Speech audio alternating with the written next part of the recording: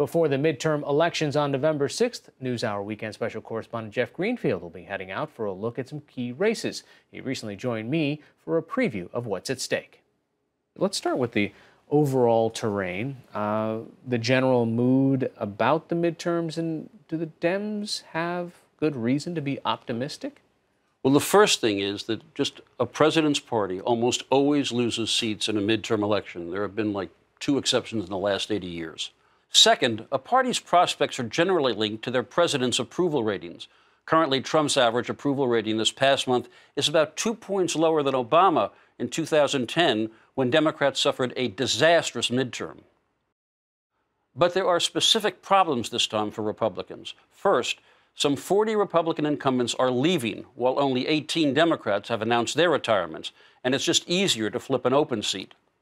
Second, 25 House Republicans are in districts carried by Hillary Clinton 2 years ago, mainly in suburban districts, literally from coast to coast. Only 13 Democratic seats are in Trump-friendly districts. And it is here in suburban America where the president's approval ratings are particularly low. Third, unlike the last midterms when Republicans were on the offensive on issues like Obamacare, this time voters are concerned about threats to health care. And the GOP's signature issue, those tax cuts, are actually meeting with disapproval. So right now, with 42 Republican House seats in danger and only 3 Democratic seats in danger, odds makers say there's a 4-to-1 chance that the Democrats will win the necessary 23 seats to get control of the House. Let's remember, however, that Hillary Clinton was a 3-to-1 favorite on Election Day 2 years ago. All right, but let's talk about the Senate. Senate is completely different. The map for 2018 is nothing less than a nightmare for the Democrats. Only 1 Republican seat is in a state Clinton carried, that's Nevada. But 10 Democratic incumbents are running in states that Trump carried, 5 of them by landslides. And in those states, Trump's approval ratings are better than his national average. Right now, Democratic senators are facing serious challenges in Florida, Indiana, Missouri, North Dakota, and Montana. GOP seats are vulnerable in Arizona, Nevada, Tennessee, and maybe Texas. Democrats need a net gain of 2 Senate seats to take control of that chamber. It's in the red states where the Kavanaugh nomination may play out particularly influentially. Remember, only senators, not congressmen, not House members, vote on confirmation.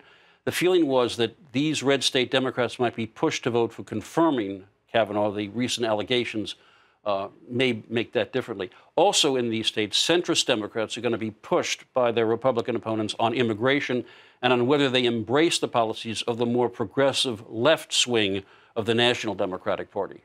You also point us back to the state races. Why?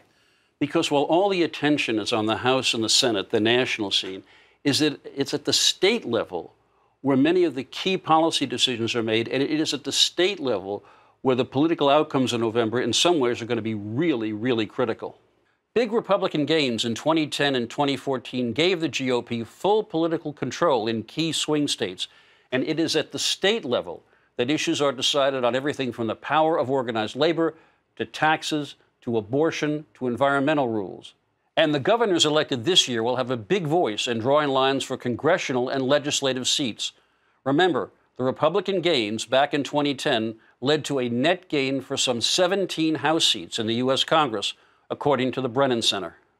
Right now, Democrats are ahead in governors' races in Illinois, Michigan, New Mexico, and about even in Florida, Georgia, Ohio, Wisconsin, Iowa, Kansas, Maine, and Nevada.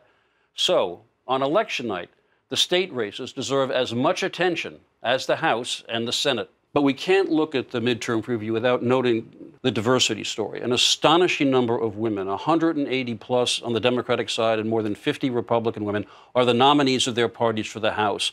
And we're looking at the possibility, for instance, of African-American governors in Georgia and Florida. This really may wind up being a very different looking political climate once November is over. Jeff Greenfield, that's a lot to think about as you go out on your reporting trip. Thanks so much for joining us. Pleasure.